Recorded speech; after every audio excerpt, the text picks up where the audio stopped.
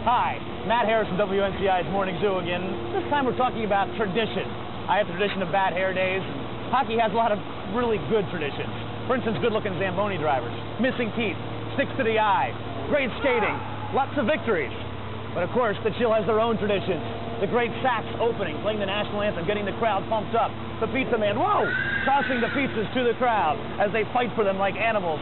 And of course, at the end of the game, after a Chill victory, the fat lady sings so proudly. Chill, hockey, two great traditions. Check it out. He wears a suit and sneakers.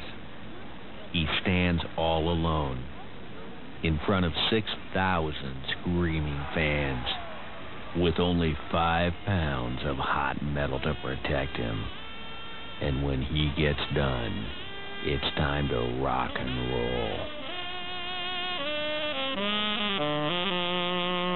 The Columbus Chill. You gotta be there.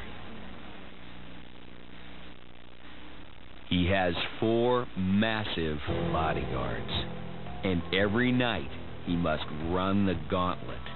When he appears, 6,000 screaming fans rise to their feet. Their fates rest on the strength of his right arm. He's the pizza man. And he don't do anchovies. The Columbus Chill. You gotta be there.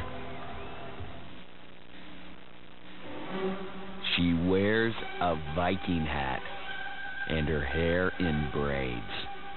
Her breastplate is solid bronze, and her voice can shatter glass.